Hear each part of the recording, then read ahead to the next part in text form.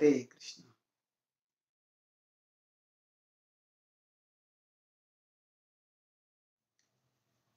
We all go through phases in our life when one thing after another seems to be going wrong. These are bad times. And when such bad times occur, what do? We can we can even blame God, thinking that God is causing these bad times and we may become unfavorable towards Him. However, that is the worst thing that we can do. Because when the time becomes unfavorable, it is not God who is unfavorable to us.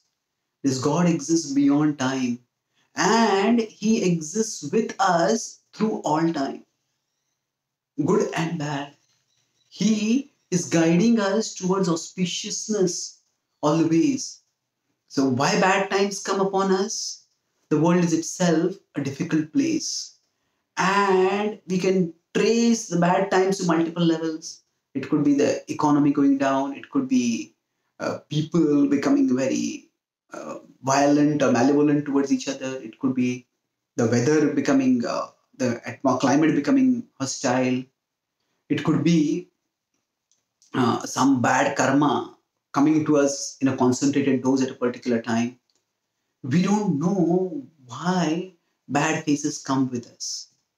But through good times and bad times, the Lord beyond time is always with us. In the Bhagavad-Gītā 18.61, He said that He is guiding our wanderings. Ishvara sarvabhutanam vriddeshe arjuna tishtati brahmayan sarvabhutani yantrarudhani mayaya. So He has been there with us through many, many good times in the past, and He has been with us through many, many bad times also in the past. And He's there with us now also. And He's not the cause of those bad times. He's ultimately the cure for the bad times. How is the cure?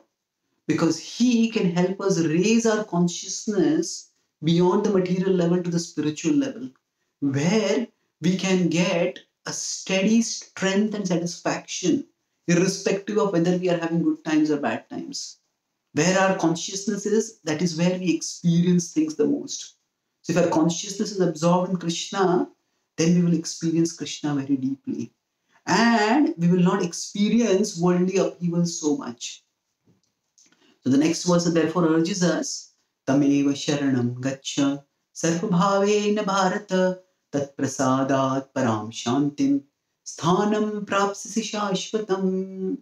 Tam Eva Sharanam Gaccha. Just surrender to that Lord who is the well-wisher of everyone. Sarvabhavena Bharata, just wholeheartedly. Don't hold yourself back thinking that will He help me or not? Why is He letting this happen? No. He is the cure for our distress. Tat prasadat param shantim. And just by surrendering to Him, by absorbing our consciousness in Him, we will find that we will gain peace. Sthanam prapsisi shashvatam. And we'll gain an eternal destination. So, we as souls exist in an arena beyond time, and Krishna exists in an arena beyond time. So through good time or bad time, we stay progressive in moving towards the Lord beyond time. Thank you.